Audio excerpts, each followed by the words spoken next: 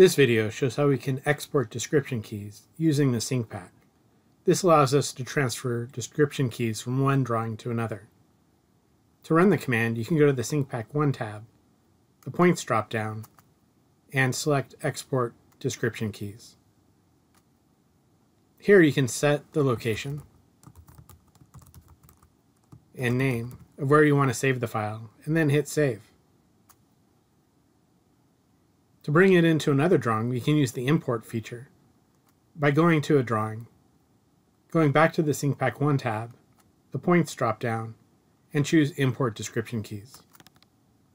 Here we can select the same file we used to export and then hit Open. Here it'll ask us what description keys we want to import. If it's red, it indicates that it's included in this drawing already. So I'm just going to bring in the SPEC description keys.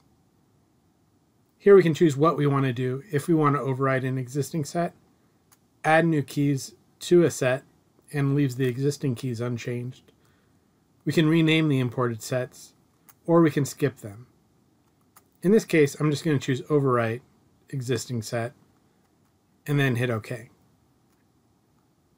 If I then expand point and description key sets, I can see that the SPEC description key sets are now added to this drawing.